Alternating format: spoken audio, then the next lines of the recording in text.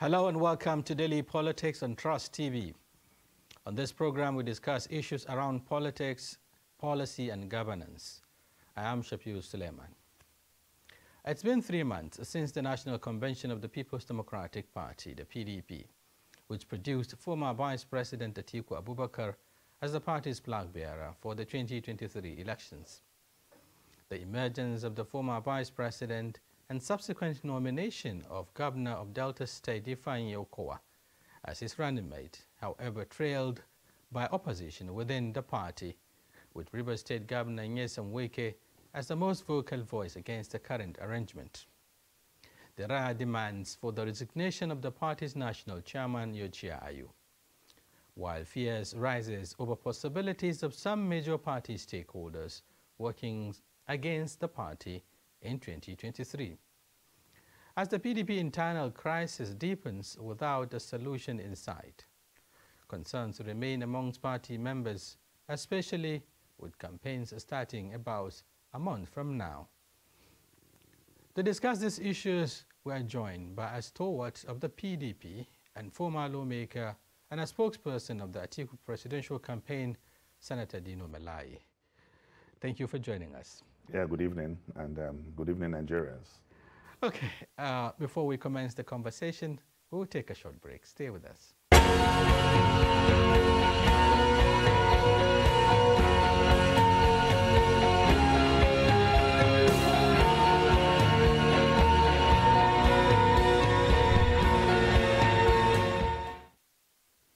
Thank you very much for staying with us. And today we're looking at 2023 and of course issues in the PDP.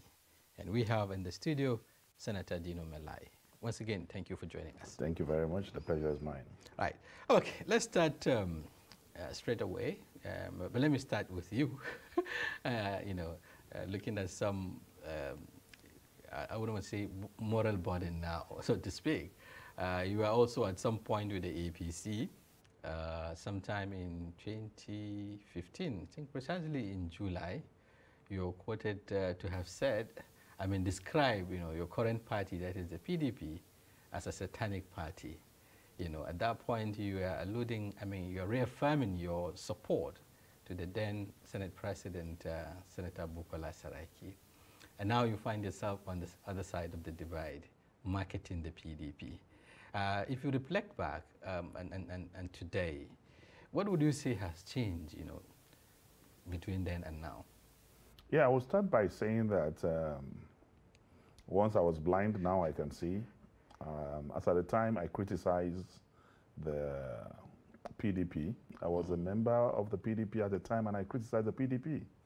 So when I also became a member of the APC, and APC was growing haywire, I also criticized the APC. So it is not about political party. At the time, I criticized those things that were wrong with the PDP. No political party is 100% clean. But to compare the APC and the PDP, it's like comparing light and darkness, where PDP is the light. PDP at that time committed what I call miscellaneous offenses. They committed minor offenses. But what the APC is doing today is completely destroying the fabric of our country. And the problem that I had with the PDP then has nothing to do with the threat to the unity of this country or even to the existence of this country. But what the APC has done today has not only created this unity, but is threatening even the very existence of our country, Nigeria. So you cannot be comparing the PDP and the APC. And that does not mean that tomorrow, if the PDP is going wrong, I will not point out their mistakes. But the truth of the matter is that whatever the PDP has done, whatever my grievances or complaint was, are miscellaneous offenses. They are minor offenses. And you cannot compare it to what is happening with the PDP, where we don't have a country again, where the unity of this country is completely gone, where you can be saying, you can't even sleep with your two eyes closed in a nation. And under the PDP, I wasn't fighting them because there were no infrastructural growth. There was infrastructural growth under the PDP. But today, I mean, the story is not the same. As I speak with you, in this country today, there are 56,000 abandoned projects. That ratio is second to none across the globe. I mean, abandoned projects. When the government is talking about, you know, commissioning over 1,000 projects that have been completed. These are very viable facts. I'm telling you that we have 56,000 abandoned projects as I speak to you in this country, in this place today. And Nigeria has been ranked 130th out of the 140. Out of 141 countries, Nigeria is ranked in terms of infrastructure 130th out of 141. So you can see that is a very, very precarious situation. So are you saying, in essence, you know, the attention given to infrastructural development by this present administration, which has prided itself, you know, as one of the administrations that has focused, you know, on building infrastructure more than any other. They've been talking about, you know, the road construction network, road network that have been constructing around, you know, across the country. Key projects, including those initiated by the PDP that have been abandoned. The Second Niger Bridge, for instance, Lokoweto Bridge, and several others. I will tell you that whatever this government is parading in terms of infrastructure is fallacy. It lies from the pit of hell. And I want to tell you that the performance of this government in terms of infrastructure is a beautiful nonsense. As I speak to you, Nigeria as a country, we need $1.5 trillion to bridge the gap, the deficit in infrastructure. And this is not coming from me. I mean, this is known statistics that is verifiable. As I speak to you, Nigeria is also ranked 24th out of 54 African countries. And this is coming from the African Infrastructure Development Index. So you cannot be and these ratios were not like this in 2014 and 2015. Are you saying the infrastructure was better before this administration? Outrageously better. You cannot even compare it. The PDP government in the past gave this country measurable infrastructure. You cannot be talking about developing the economy. You cannot be talking about developing the, job creation when you have infrastructure deficit. But if you come to specifics, for instance, because yes, we there's need to compare note. You know, when you talk about infrastructure, even going to rail infrastructure alone, the administration would tell you that before its assumption, you know, the Kaduna-Abuja rail track, I mean, was being built. You know, it has been completed. Now it has completed that. It has also done the Lagos-Ibadan axis. It's working on several other projects, including transnational projects like the ones, you know, from Ibadan, Kano, Maradi or so. And then that is just rail infrastructure. If you come to, you know, airports have been given pacelifts and what have you. Again, Kaduna, Abuja, Kano, you know, was unmotorable at some point. Lagos, Ibadan. With all of this, you said the government has not done anything? The truth of the matter is that you are just eroding the lies that have been propelled by the APC. Because all these projects you mentioned were initiated by the PDP government. And most of them were near completion stages before 2015.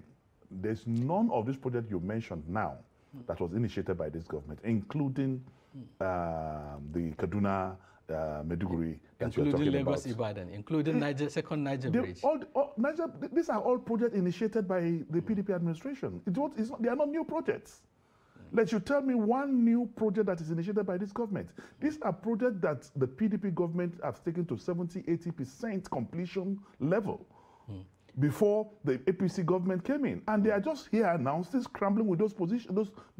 They are not completed, even as I speak with you. But isn't this contradictory? And before, I'm talking statistically. Yeah. For example, the average growth from 2015 to date is 1%.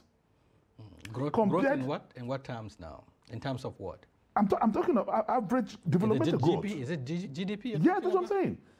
It's 1% since 2015 to today. While during the Yaradua Jonathan administration, it was 6.5%.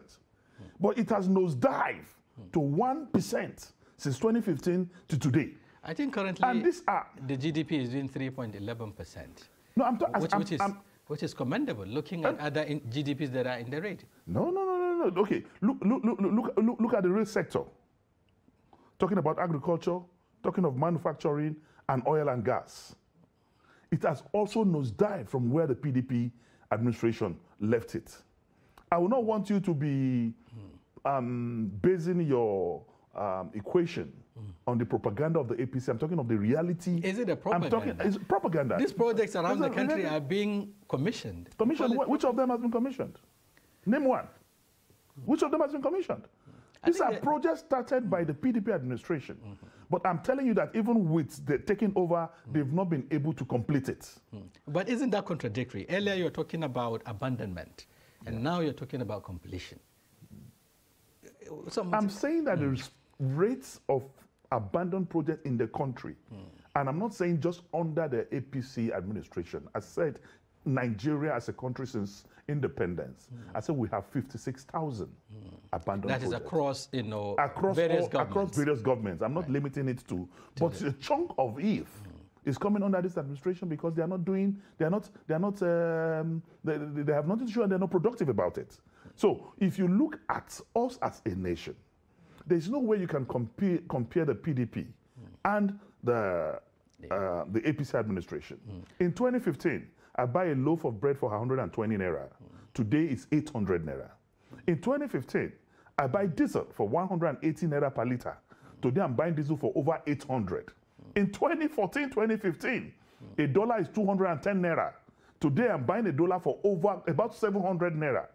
So let's take the first two. Let's take the first two, for instance, talking about the price of bread, for instance.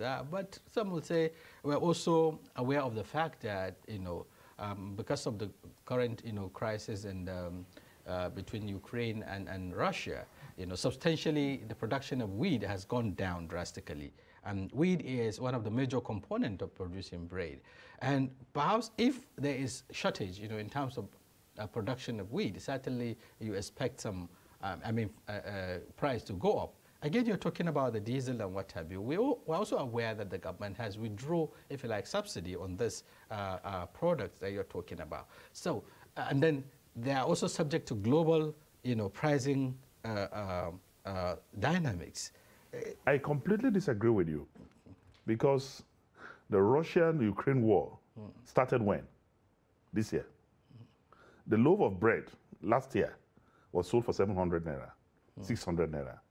So there is no concomitant effect per se on the prices of goods and commodity because of Russia-Ukraine war. Russia-Ukraine war started this year. And I'm telling you that the loaf of bread was already 700 naira last year. Dollar was already 600 naira last year, even before you can talk about Russia-Ukrainian war. So I'm telling you that it is as a result of ineptitude, it is as a result of mismanagement, it is as a result of the corruption of the APC government that we find ourselves where we are. For example, today, 23 million Nigerians, 23 million Nigerians are unemployed. Completely. I mean. This started today. The unemployment. I didn't say this start today, but look at the ratio, the percentage before 2015 and what it is today. As I speak to you now, you can see and understand that 53.4% youth unemployment in the country like Nigeria, and all this, nosediving happened under this administration. But women, yes, for example. You're talking about, unemployment, yes. which you're also talking about lack of productivity, which are fundamental in any economic development. But the question is, are you exonerating perhaps the 16 years of PDP leadership in what led the country to where it is today? You haven't been also building infrastructure. You haven't been, under the PDP's watch, a number of industries went down and then create the level of unemployment we are seeing today, and all of that. So are you exonerating the PDP from all this I am not saying that the PDP couldn't have done better, but I'm saying that the whole situation became unbearable because of total collapse of leadership, because of nepotism, because of corruption, because of putting square pegs in round holes, because of giving carpentry job to tailors. That is what I'm telling you.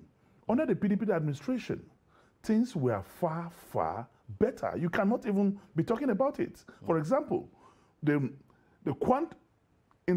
2015 to today, 5 million people annually join the unemployment markets. During the PDP, it was less than 2 million. Today, 5 million people join the unemployed market. And today, how can you even be talking of economy, or you're talking about production where there is massive insecurity? Nobody can go to the farm again in this country. Insecurity is pervasive even in the Federal Capital Territory. Just a few weeks ago, the Brigade of Guards was attacked. That's abominable. In the military, that is the last line of defense. The Brigade of Guards, where 2 officers were killed with 6 soldiers. Until this minute I'm speaking with you, no arrest made. And this cannot happen under a very civil, intellectually mobile government. But have you forgotten also that under the PDP watch, a number of institutions, government institutions, including international institutions, and high-profile buildings were also attacked here in Abuja, right? At the doorstep of the president. I will ask you again. Talking about military institutions, a number of military institutions were attacked before. That is the NDA. The Jaji. Are you making a mistake that all these were attacked under the APC, not the PDP? Jaji was attacked under the APC. NDA was attacked under the APC. Under the PDP, the Brigade of Guards was never attacked. The convoy of the president was never attacked. Under the PDP, as I speak to you, you also know that there was no hijack of rail, there was no kidnap through our rail lines. So the attacks during the PDP. NDA and Jaji did not take place during the Jonathan administration. Let me even put it to you. In 2014 to 2015, Jonathan's budget for defense, in the entire defense of this country, was 66 billion naira. In 2015-2016, when Buhari brought his budget, it moved to 90-something billion. In 2017, it moved to 140 billion. In 2018, it became 204 billion from 66 billion during the Jonathan administration. But with this massive, colossal increase in our security budget provision, there was massive increase and negative concomitant effects in terms of security and insecurity in this country. Is it being shared, like 2.1 trillion naira shared, among party chieftains at the build-up to 2015 election? Prosecution that I've never seen the light of the day till today.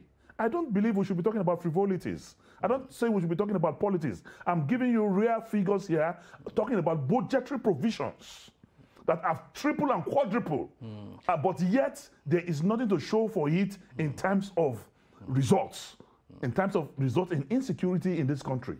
So the essence of all this is that we have incompetent leadership, followed by incompetent appointees who don't even know what to do. Before we leave this, when you talk about result, what the APC government is telling you, or is telling Nigerians, is that yes, they've been spending huge amount of money in the area of security, but in the area of procurement, and of course equipping the nation's forces, it can be seen very clearly how the government is acquiring various platforms like the Super Tucano that is being used now to decimate, if you like, and raid in the camps of these bandits or terrorists that we're talking about. It was both under this administration. When you said there is no result, Nigerians will find it a bit difficult to understand what you're saying. What Super Tucanos? None have arrived. I don't know if you have the right information. I was a member of the Senate, and I was the one who raised the petition on the floor of the Senate when the president paid for those 12 Tucano ships running to billions of dollars. As I speak to you, they've not arrived. Not one have arrived in this country. Not one. Even the ones that are used, in the northeast, and now I'm the one telling you that not one have arrived this country. And these procurements were done 6 years ago. Not one have arrived this country. So this is just gross incompetence. And the issue of insecurity that is why Atiku Abubakar is saying that in the area of insecurity, it's leadership failure. In 2000, 2001, when the Sharia crisis started, Atiku, along with Obasanjo, nipped it in the bud. When the government of Atiku Obasanjo came up in 1999, there was a lot of disunity in this country. There was MASSOP. The agitation in the Niger Delta was rife. Everywhere was unstable. There was agitation for separation. People want to secede. But what did they do? They came on board and brought a government of national unity. That was how Bola Ige became a minister from Action Congress. And people came also from other parts of the country and other political parties, and peace came upon this country. So if I understand your position, so what I'm saying, the APC did not even inherit any insecurity. They didn't inherit, because what you said, they inherited a Boko Haram crisis that at that time was restricted to Yobe and Borno. Largely reduced to both Yobe and Borno. But today, there is no part of this country that is safe. Even the president has been threatened that he will be kidnapped. I've never heard it anywhere in the world where the president of a country will be threatened by bandits that they are going to kidnap him. I've not heard where the convoy of the president has been attacked. I've not heard where the last line of defense of a country, which is the brigade of guards, have been attacked and people killed. Only under APC administration. And the only solution to this is for us to bring a man with experience, with capacity, with the know-how to take us out of the woods. And today, that man is Atiku Abubakar. And the only way to clear this secession and this agitation from different parts of the country is to give people justice. Because the only cure to injustice is justice. And if Atiku is elected president, he will definitely give justice to every part of this country. And all this agitation and all this animosity, everything will go down. How can you have a country where the president is aloof? How can you have a country where service chiefs who perform below average were given extension of tenure? And even when they ended the extension of tenure, they were decorated as ambassadors to different parts of this world.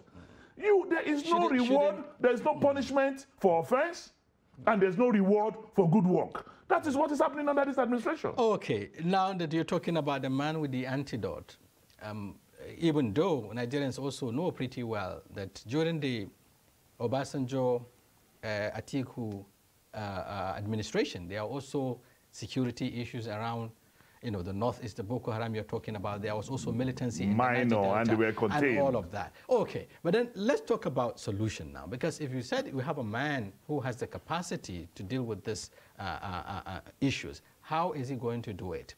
Looking at his policy document, what is it there that, that will change this narrative? Number one, this country is under-policed. The Atiku administration will make sure that Nigeria is properly policed. 2, training and retraining is dead. Then, the Atiku administration will carry out a massive reform of our security architecture as a nation. And there will be proper monitoring and evaluation, because the president will be decisive. He will call the IG, I give you 6 months. If ABC does not happen, I will fire you. He will call the service chiefs and give them direction. And if they don't meet the demand of Mr. President, there will be decisive action. But this government is deaf and dumb. There has been a lot of massive, colossal misbehavior by many of the security chiefs. The government have no capacity, temerity, or potency to even sack anybody or suspend anybody. But it is the same government that changed at the point there were public outcry, changed the entire service chiefs. They didn't change service chiefs. Service chiefs were due for retirement. Their tenure was extended. So they didn't change any. So it was the extension of tenure that ended. Not that service chiefs were changed. And even with what is happening, have you seen any purposeful, decisive, concrete, strategic security arrangement by the president? Even with the current boost, and of course the successes that are being recorded. What successes? That people who were kidnapped are still in the bush, all the bushes across the country? That on daily basis there's kidnapped even in the city of Abuja, the seat of Mr. President? That on daily basis bandits are becoming more bolder and more draconian in their approach? So you don't appreciate what has been achieved, in the last couple of days? Nothing has been achieved. People are dying. People's fathers are in the wilderness.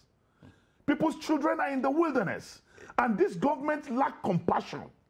This government is not even giving hope. If there's hope, then we will say maybe there's no hope. A government that is negotiating with bandits, a government that is giving excuses on behalf of bandits. That is why we are saying... you also negotiated at some point with the Boko Haram insurgents when they were holding... That is not correct. Well, okay. That is not correct. Yeah, still talking about the situation.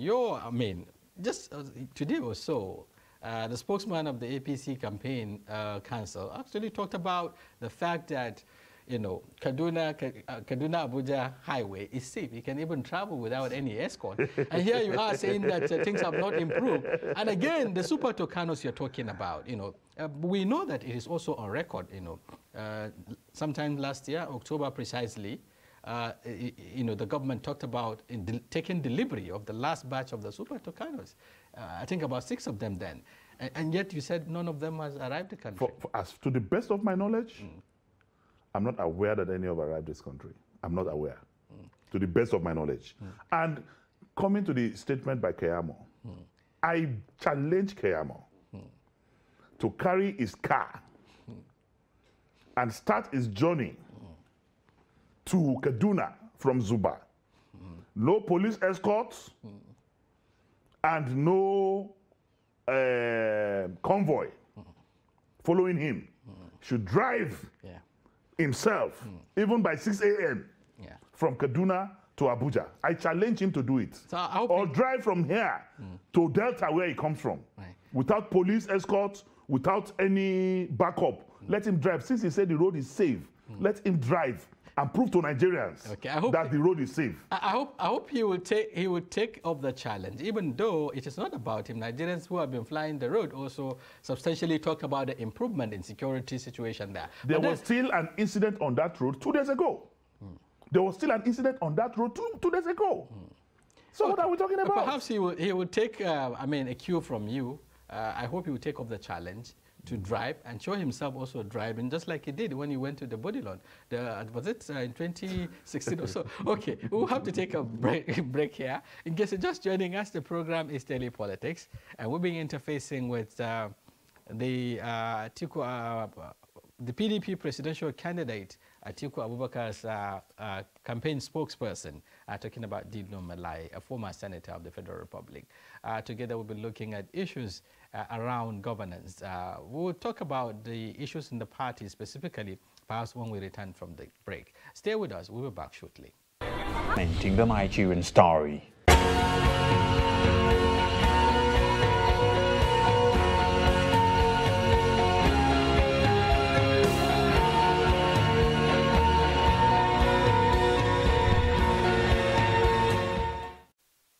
Thank you very much. If you're just joining us, this is Daily Politics on Trust TV. And of course, today we're looking at 2023 and issues in the PDP. Substantially, we're taking first part of the program to discuss issues of governance. We'll now be talking about, internal party issues and, of course, the build-up, to 2023 election. We're back, Senator Dino Malai. Now, let's talk about the party. Your party is in serious crisis in the sense that beyond the internal party crisis, which is raging, especially in the light of the acrimony between your principal and River State Governor Nyesom Wike. Some say, you know, your principal and the party have had more than they can chew. For instance, the chances of the party is getting slimmer by the day. While, you know, it is obviously losing grounds in the southwest because of the emergence of Asiwaju Bola Ahmed Tinubu, it is also losing grounds, you know, or has lost ground in the southeast because of the emergence of Peter Obi. Now it's also losing ground in the south-south. And then when you come to the north, it's going to be a contentious contest looking at the emergence of the running mate of the APC from the northeast and so on. How are you looking at these challenges, you know, as we approach 2023? Anyway, I want to start by saying that you are completely wrong, absolutely incorrect. Okay. And this analogy and analysis is what you can actually get from a local beer parlor. It is absolutely not true that the PDP is in serious crisis. There is no serious crisis at all. And it is not also true that Wike and my principal, by the grace of God, the next president of the Federal Republic of Nigeria, Alhaji Atiku Abubakar, they are at loggerheads. It is not correct, because it takes two people to be in crisis.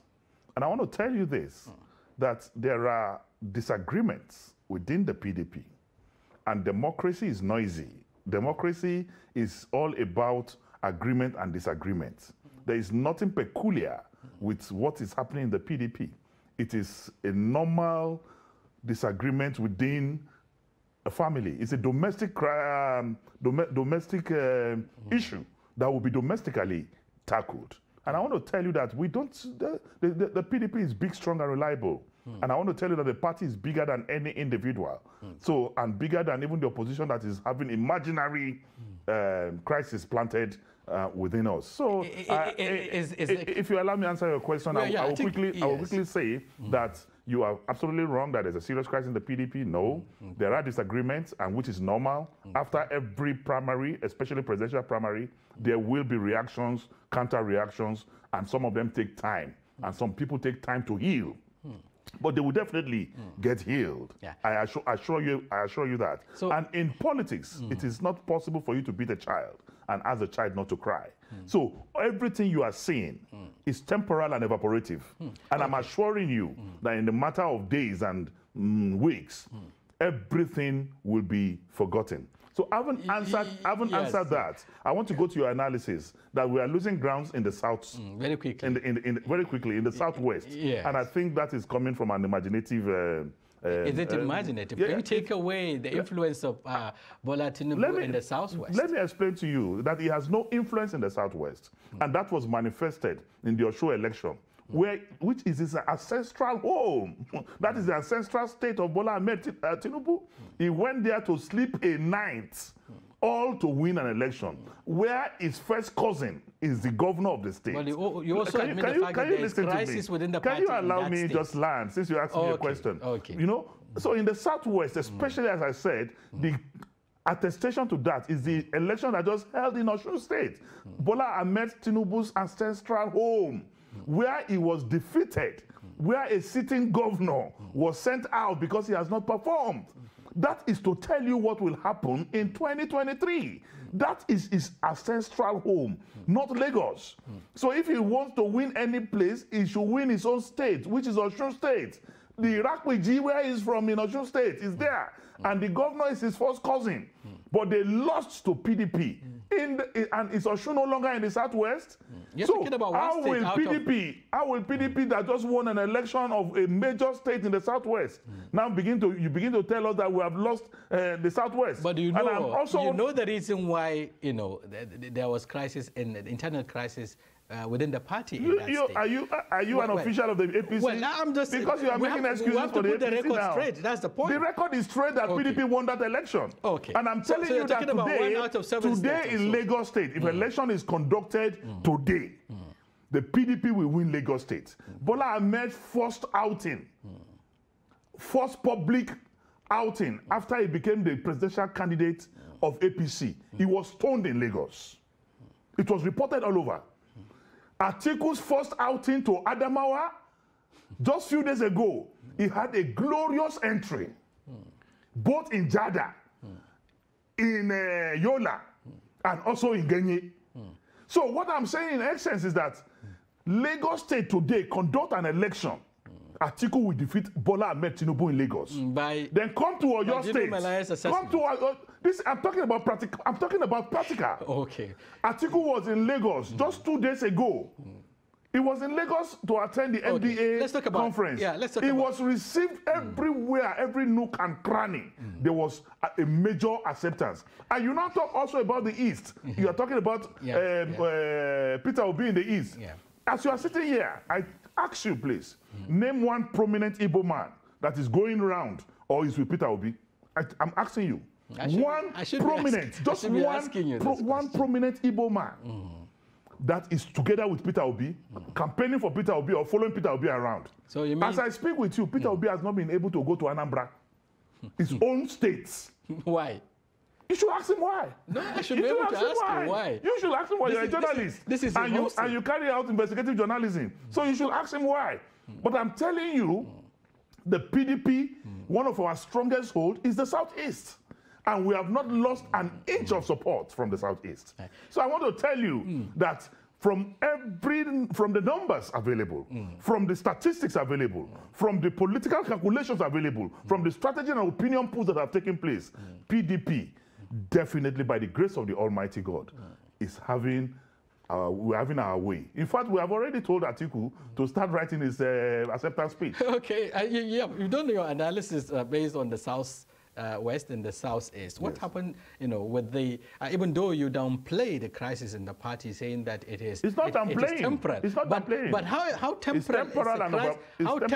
is the crisis that is making you about to lose 4 governors? Benue. Have those governors contacted you that they are losing them? These are governors. I'm asking you that have those governors contacted you that they are losing them? These governors were hobnobbing with the APC candidate. They were in London, in Paris, just yesterday or so, meeting. And you saw the pictures and all of that. And yet you are saying that there is no crisis in the party? I am telling you that there is no crisis in the PDP. The PDP is one strong political party. And I'm telling you that as I speak to you today, there's no shaking and there's no cause for alarm. And that's why you are yet to constitute your campaign council. And that is why you are yet to even... The campaign starts end of September.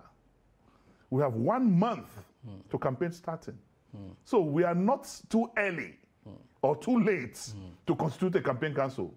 And I'm telling you that in a matter of a week or so, the campaign council will be constituted. While you are... And I'm not even saying that it has not been constituted, but will be announced. While you are yet to even call the bluff of a man you call, you said has no issues with your principle. I didn't say he had no issues. Don't quote me wrong. I didn't say he had no issues. To become an albatross of the party. I say they have disagreements. Okay. I said they have disagreements. And I'm telling you that those problems do not have the capacity to derail the success of the PDP. So, not at all. So in other words, Wike's resistant or Wike's adamant, with regards to your reconciliatory approach, would not affect the chances of your principle. Is that what you're saying? I just told you today, and told you a few minutes ago, that the PDP is stronger than any individual. And I'm telling you that Wike is a PDP man. We respect him, and he's a man of honor. At the convention, he made a loud commitment that he will not leave the PDP, and anybody that wins this election, that he will support that person. And that is what I'm holding on to. But do you see him staying in the PDP and then working against the interests of the party? Because that is what I'm telling you that Governor Wike is going to be 60 next year. He's not a young man. And I know him to be a man of honor.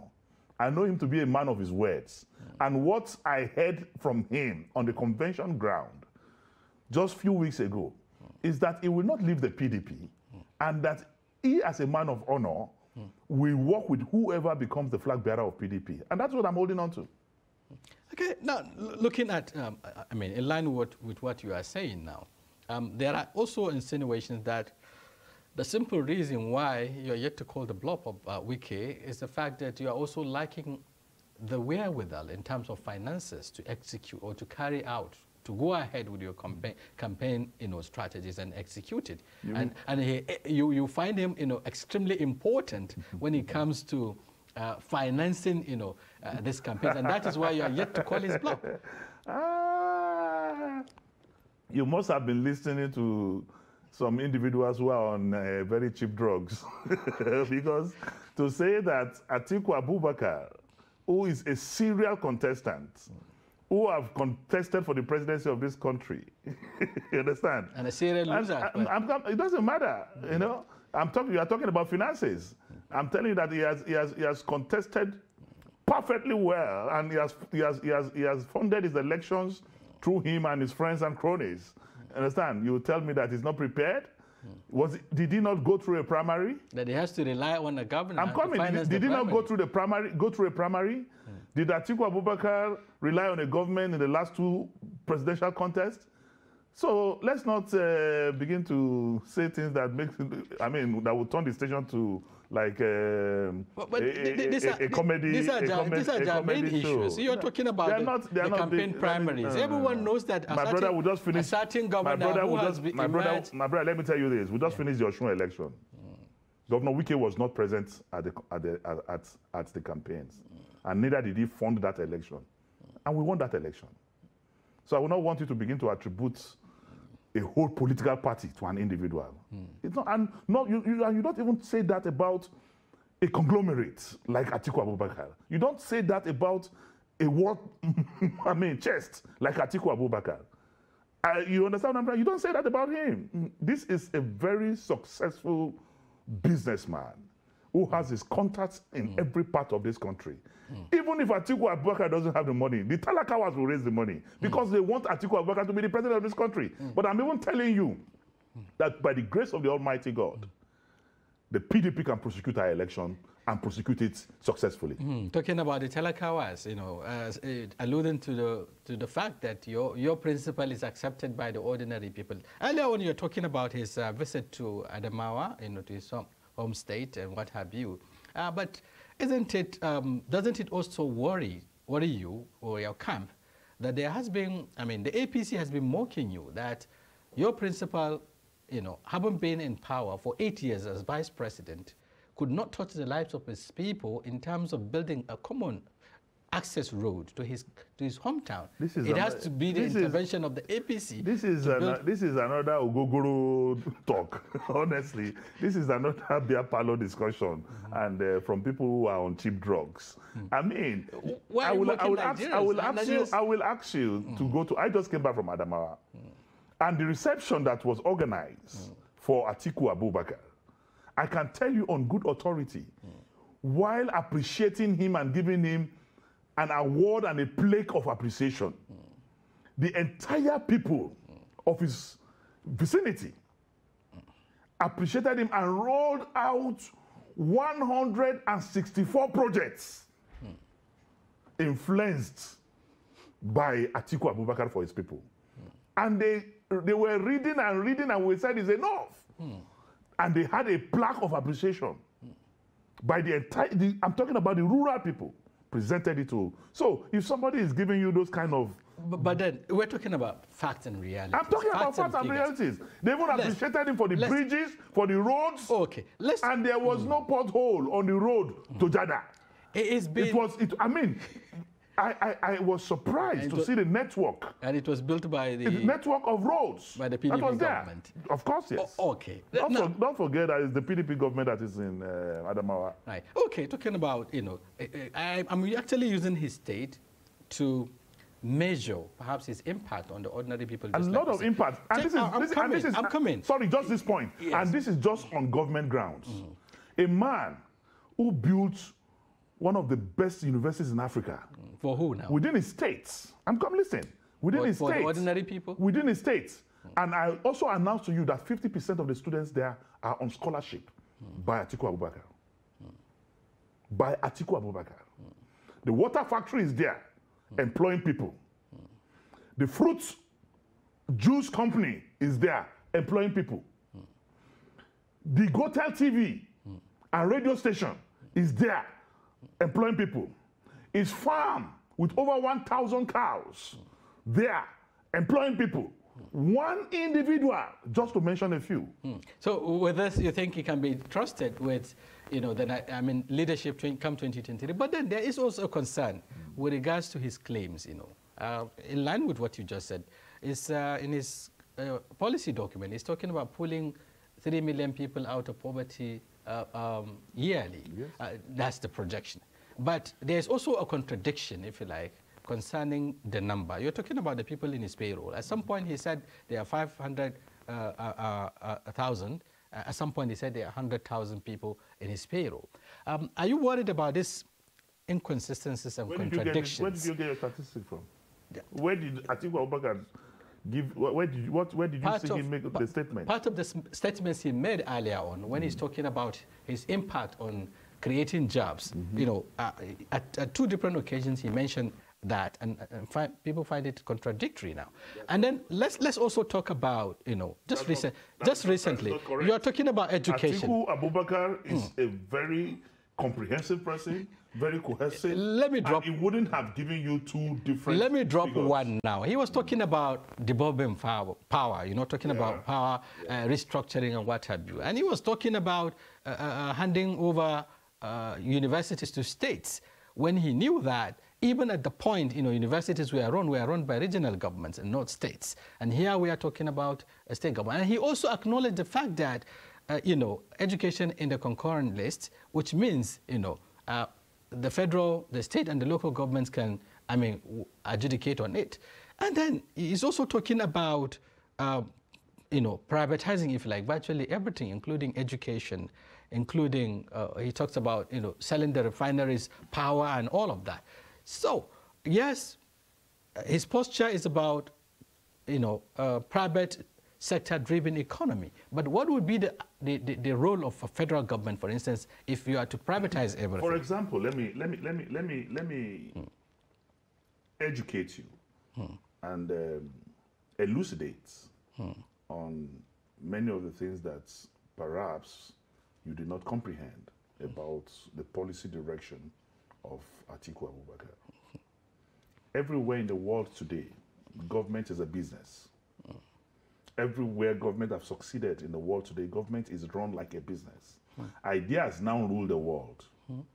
No longer, materials from extractive resources.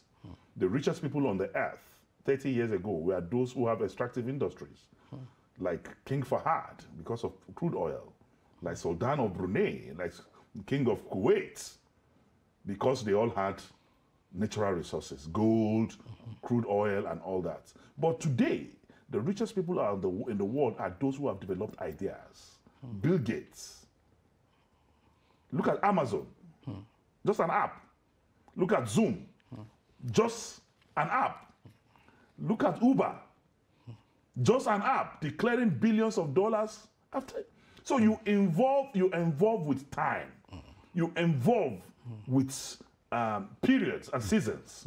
Atiku is trying to take us out of our analog years, where you can only have a successful economy that is driven by the private sector.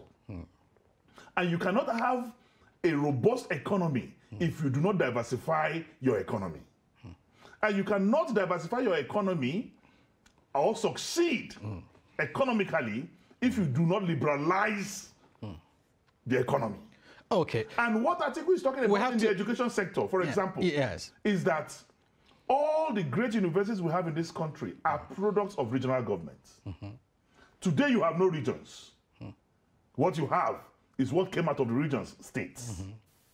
And what we are saying comfortable is that, pushing the universities to the states. Please, listen to me. What we are saying is that it is not automatically pushing the university to the state. Atiku is even telling you that the first thing to do is to carry out a constitutional amendment to put all universities in first-line charge.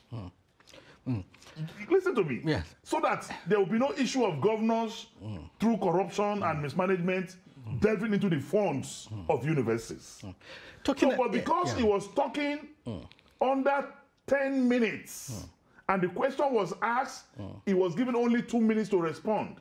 There may be there was no time for him to elucidate and explain into detail. Okay, you are not. And now the APC people pinned on that. You are now explaining. But I want to take you on this. You are talking about privatization. Please allow me. Please, very quickly, because time is not on our side. You did not look at Shettima, who said he will be in charge of security. And that Asiwaju, because he's an economist, will be in charge of the economy. He carried the Constitution of the Federal Republic of Nigeria and turned it upside down. Where the Constitution gives security to the president as commander-in-chief, he said he will be in charge of the security. I think he was making reference to his experience allow me, as a governor. Allow me. And where the Constitution has given power to run the economy to the vice president, he said he will be giving that to Asiwaju. Right. Okay. Time is not on our side. Otherwise, I want you to clarify on this. But then, except if you can do it in 30 seconds, I understand we have to go. You're talking about privatization and his idea of, a private sector-driven economy. But there are also concerns with regards to his role in the past. He chaired, the privatization council. During the Obasanjo regime, and the concern is that, what they've done was actually to share and sell these institutions or enterprises to their cronies and friends. That is not correct. And Obasanjo to be a very deep, Obasanjo to be a very deep Nigerian. Right. If Atiku had done anything wrong, Obasanjo would have prosecuted him. And as I speak with you today, the privatization of power that they are making noise about was done while Atiku was removed as chairman of the Privatization Council. Okay. You should go and check so he doesn't that Obasanjo removed him as chairman of the Privatization Council. And when the power project, the NIPP project and all that was done, Atiku was no longer in charge of privatization.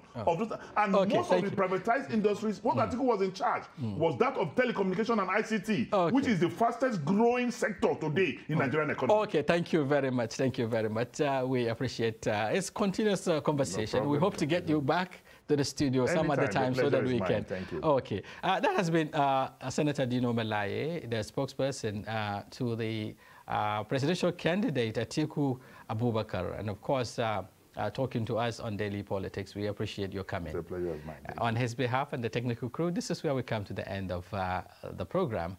Do join us tomorrow. We'll be back with another topic and personalities. Until then, enjoy the rest of your day.